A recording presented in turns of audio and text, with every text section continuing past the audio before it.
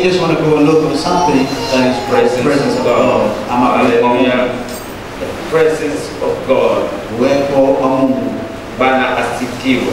Praise the Lord.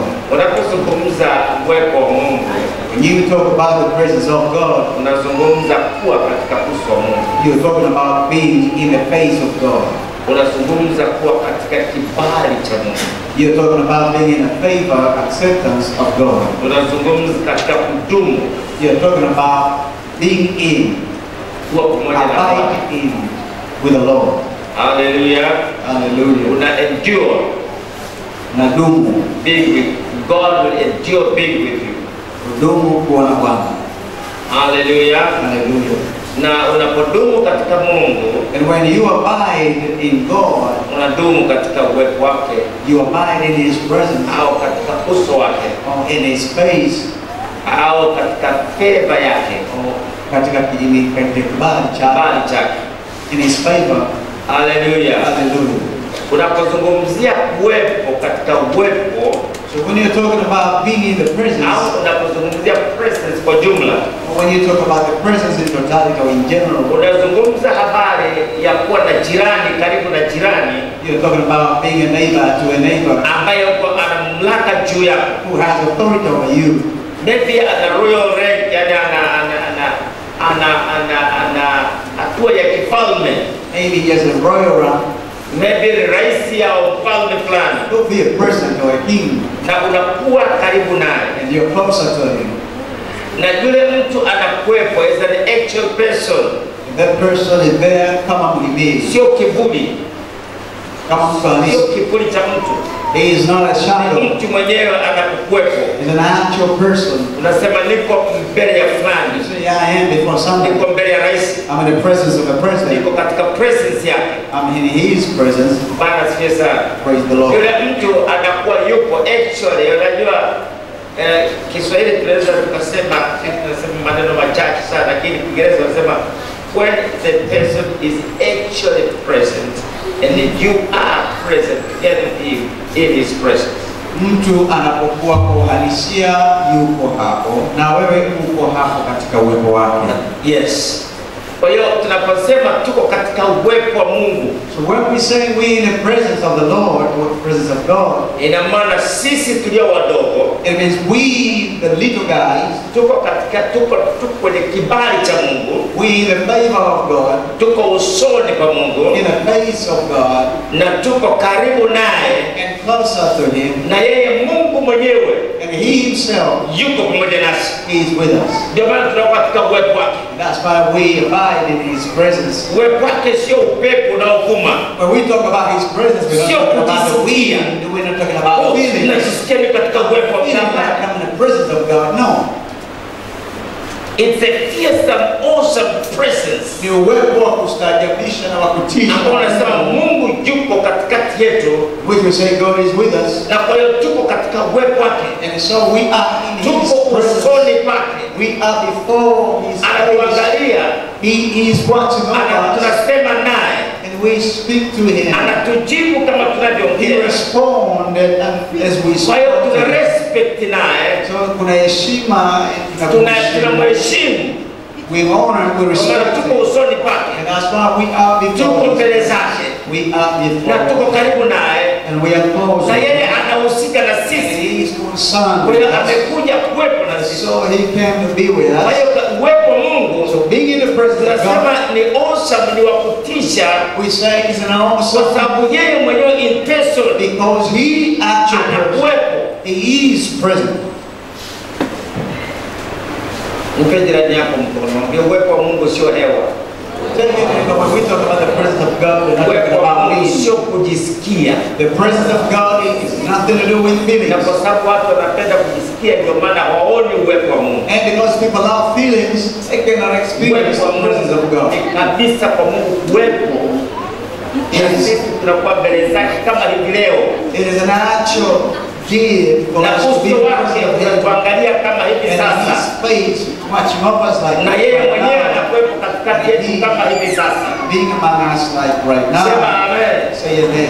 Sio kwamba atakuwepo siku fulani. It's not like this that God is being. tunaposema leo uwepo wa Mungu ulikuwa mwingi sana. You know, we commit an error when we say today there was a presence of the Lord.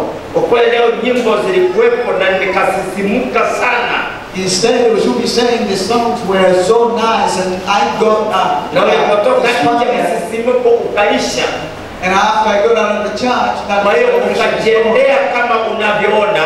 So you went and did, and haupo tena kwenye uwepo wake. Because you no longer in the presence. Lakini yeye anayerealize but he who saved kwamba yupo katika uwepo wa Mungu masaa 24. that he is in the presence of God 24 Mungu yupo hours. pamoja naye. God is with him. Na uwepo wake saa zote anamwangalia. All the time the presence of God is siku there. zote na saa zote anatembea katika hofu ya Mungu. Every hour, every minute walks in the fear of God. Anajilinda asimkosee Mungu. Giving himself not to commit an error and sin before. Hallelujah.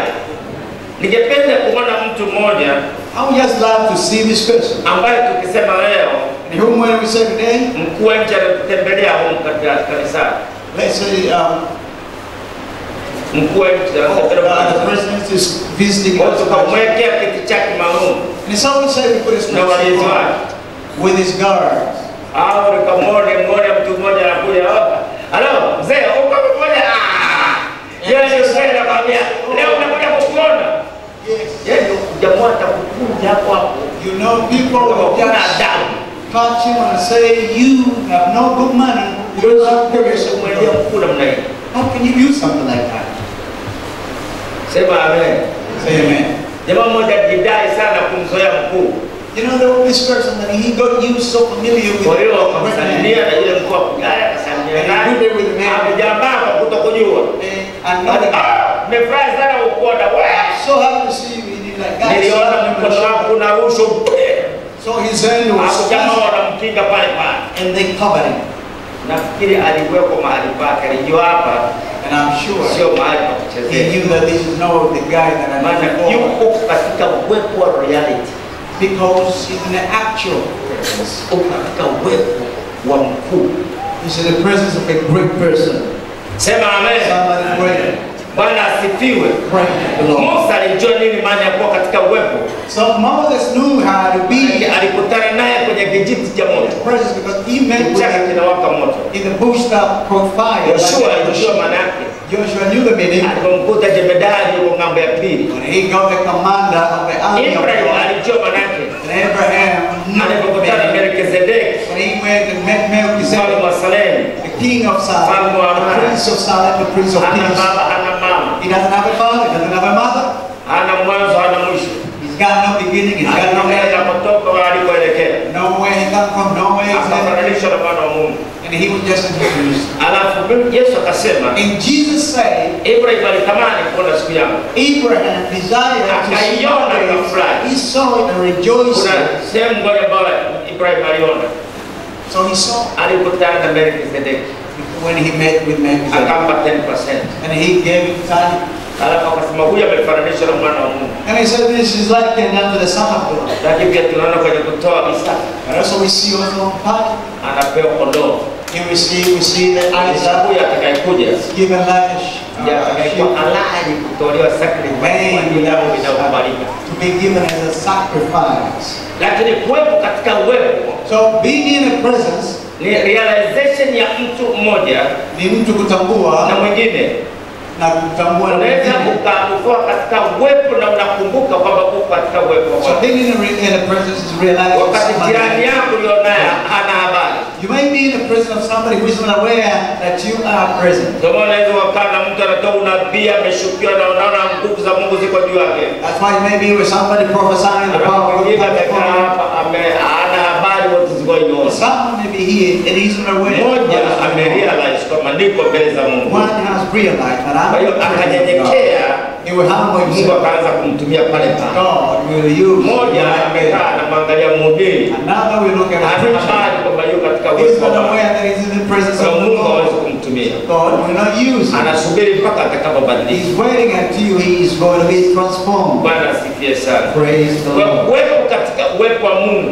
So being in the presence of the Lord, ambapo Mungu yupo. It is to be where God is. Sema amen. Say amen. Mwambie jaribu kuwepo katika uwepo wa Mungu. That being in the presence of Kuwepo God pale ambapo Mungu yupo. is being where Katika kitabu cha Yohana, the book of John, wakati Yesu Kristo alipokuwa akiomba kwa ajili ya wanafunzi wake, at the time when Jesus was praying wakati for wake his kuondoka ulipofika, disciples, when the time came, alipokuwa anawaaga wanafunzi wake, when he was saying back kwenye kitabu cha Yohana 14 mstari wa 24, Yohana 7 mstari wa 24, verse 17 mstari wa 24, John 17 in verse 14, Yesu akaomba akasema, and he prayed, Baba, saying, hao ulionipa Father, these that you gave me, nataka wawe pamoja nami I want them to be with me popote nilipo. wherever I will be. Nataka wawe katika uwepo wangu And that may be my presence kila mahali nilipo, everywhere that I'll be, nao hao wawepo.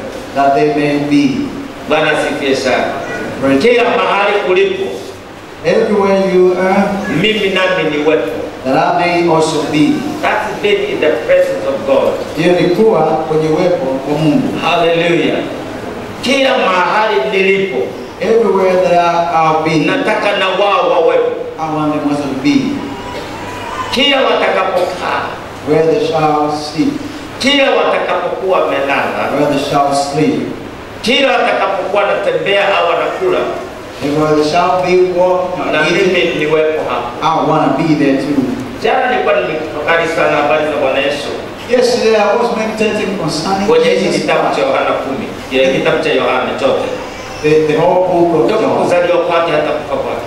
since his birth unto his death. Nikawa natafakari kwa habari ya actual presence, And I was meditating concerning uwepo uwepo halisi. wake Kristo pamoja nasi kila mahali, I mean, Christ being with us everywhere, na kutembea mbele za uso wake na katika uwepo wake saa zote. walking before his face and his presence every day, every night. Kikawaida tunaona kama ni kitu kisichowezekana, Oh, usually something that is not possible. lakini sio sisi tunasababisha iwezekane, That is not us who make it impossible. isipokuwa yeye alishafanya uamuzi He has already made it to be possible. kwamba hao ulionipa, That these that you get, nataka kila mahali nilipo wherever I'll be, nao wawepo. I want them to be there. Sio uamuzi wako wewe, It's not your decision. sio uamuzi wa mtu mwingine yote, It's not somebody else's ni decision. uamuzi wake yeye It is his decision. aliyetununua na kutufanya kuwa Who mali yake. purchased us and Akataja wakasema, hao ulionipa, And he said, "Don't that you get. nataka mahali popote I nitakapokuwa want them wherever they are. nao wawepo, I want them to be. wakiwa ofisini If in the office, na mimi nipo, I'm there. wakiwa chakulani When they are eating, na mimi nipo, I'm right there. wakiwa kwenye restaurant When they're in a restaurant, na mimi nipo, I'm there. wakiwa kwenye ndege wanasafiri When they're boarding an na mimi airplane, nipo, I'm there. wakiwa kwenye gari When in the car, wapo katika uwepo wangu, are they in the presence wakiwa of kwenye God? ibada In the service, wapo katika uwepo are wangu, in my presence. wawe nyumbani They wanapumzika are home resting, wapo katika uwepo wangu, be in my presence. wakiwa mtu na mke wake waliokoka When the wife, wamekaa katika uwepo wa Mungu, sasa na mapenzi ya Mungu, according to wakiamua kupigana if they fight, wasidhani kwamba Yesu hayupo, something that Jesus wanapigana katika uwepo wake, they fight in na his yeye alivyo anawatazama, is there just watching. ashamalizia neni, And so, lakini mko hatarini kuondoka katika uwepo wake, but you are about to go out kwa in sababu my shetani presence atawanyakua. because Satan is taking you out. Always present, Daima kwenye na uwepo. sisi tu katika uwepo wake, Not only in kwa his uchaguzi wake yeye, by his na choice. sio kwa sababu sisi tumemchagua. Not because we chose him first, no. Yeye alituchagua kwanza, It's he who chose us first. akatuweka ili twende tukazae matunda, And he put us that we may na akasema bear fruit. nitakuwa pamoja nanyi And saying that I with you hata ukamilifu wa dahari. till the end of time. Nitakuwa pamoja nanyi siku zote, I'll be with you always. nitaendelea kuwa pamoja na I'll ninyi keep on being with mpaka you mwisho wa dunia. till the end of the world. Sema amen. So amen. Kwa hiyo presence So uwepo, ni kuwepo pamoja na Mungu, the presence of Mbele za being with uso wa Mungu. God in the face kwa of maana yeye amependa God. hivyo na ametaka hivyo. For it is him that pleased him and he Ndio maana wants akamwambia to baba yake, That's why he told his father, Baba, Father, hao ulionipa though that you gave me, nataka wewe pamoja nami I want them to be with me popote nilipo, wherever I'll be, wapate na kutazama utukufu wangu ulionipa, that they may behold my glory that you gave kwa me. maana ulinipenda kabla ya kuwekwa You misingi should ya not be dunia. before the foundation of the world. Nataka wewe nilipo, I I just want them to be where I am. Lakini